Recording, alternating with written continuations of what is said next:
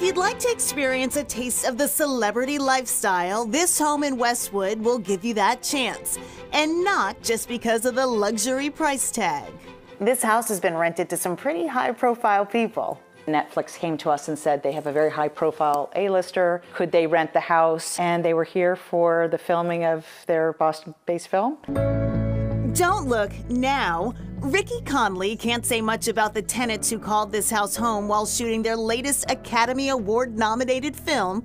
After all, the appeal of the house was privacy. This house actually is great because there's a separate two-bedroom apartment over the garage, so their security people could be there. The grounds are extensive, nearly 3.5 acres, with a long driveway after a gated entrance.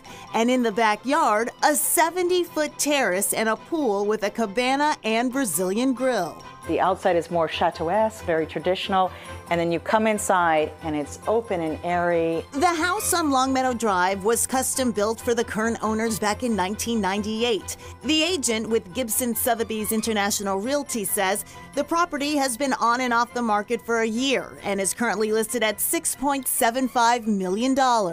This is not the typical price point. It's not the typical home in Westwood. It's above and beyond.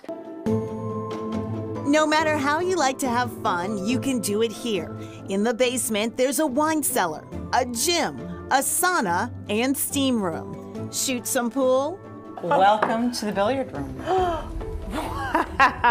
Put your feet up in front of a big screen, something those celebrity clients did. Because they were filming a movie, they would come here and do some of their screenings. This is unbelievable. Yeah. This is literally a private theater in the house. It is. There are custom touches on the walls. The family's big into art, and they brought an artisan from Brazil here, and they did some really cool textured walls and ceilings and things like that. On the main floor, there's plenty of space to entertain.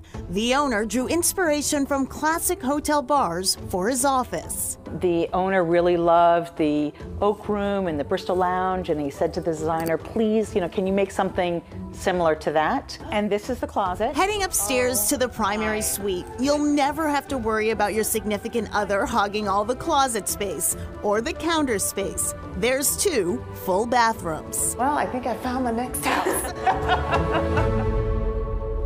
And if you thought the $7 million price tag of that Westwood home would be a turnoff, we're told the house received multiple offers and is now under contract. And talk about sky-high home prices. At nearly $7 million, it wasn't even the most expensive on the market in Westwood.